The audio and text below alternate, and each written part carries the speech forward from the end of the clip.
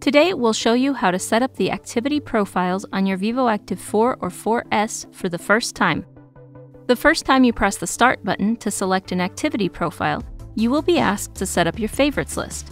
Your favorites list is the activities that you perform most often. Scroll through and put a check mark next to the activities you want on the favorites list. Press the Start button to confirm your selection. These activities are now on your favorites list and will show up at the top anytime you are ready to start an activity. If you want to record an activity that isn't on your favorites list, touch the color icon at the bottom of the watch face. This will show you all the other activity profiles on the watch. Select a profile to start an activity. You can also create a new activity profile directly on the watch. Navigate to the activity profile list and touch Add More.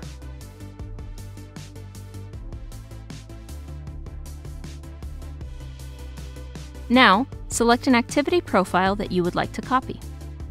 Scroll through a list of activity profile names and select one.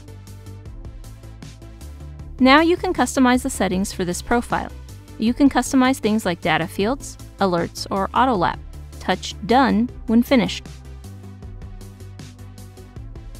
And that's it! You can now set up your favorites and create new activity profiles on your watch.